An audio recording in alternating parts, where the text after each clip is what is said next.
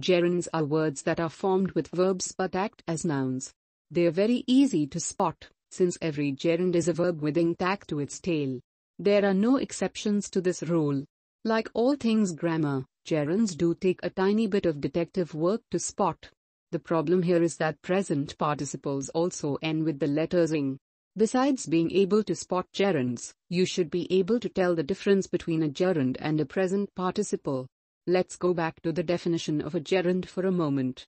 Remember that gerunds are words that are formed with verbs but act as nouns. Present participles do not act as nouns.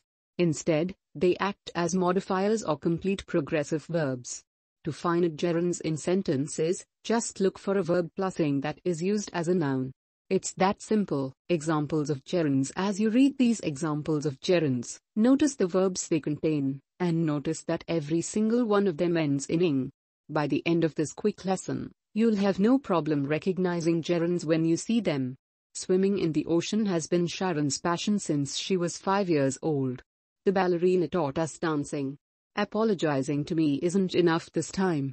She is afraid of flying. They are capable of doing hard work,